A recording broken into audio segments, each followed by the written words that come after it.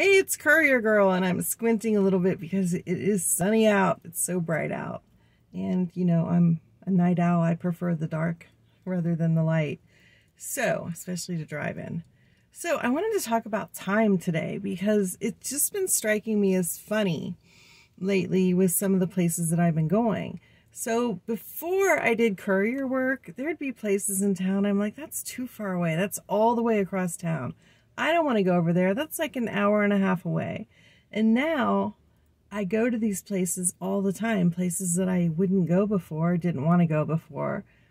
And they're like 30 minutes away. So I put them in my GPS. It's like 30 minutes, 33 minutes. I just went all the way down into what I consider kind of the hills of Kentucky, and it was 35 minutes away. And there are other places that I thought, wow, that's so far away. It's like 15 minutes away. And even to get from Cincinnati to Dayton is, depending on where I'm going, can be anywhere from 35 minutes to sometimes an hour, but not as far as I thought. So I was just wondering if any of you have had that experience where you think that things are a certain distance, like in your mind, but when you start doing courier work and you're going all over the darn place, you realize they're not as far as you thought.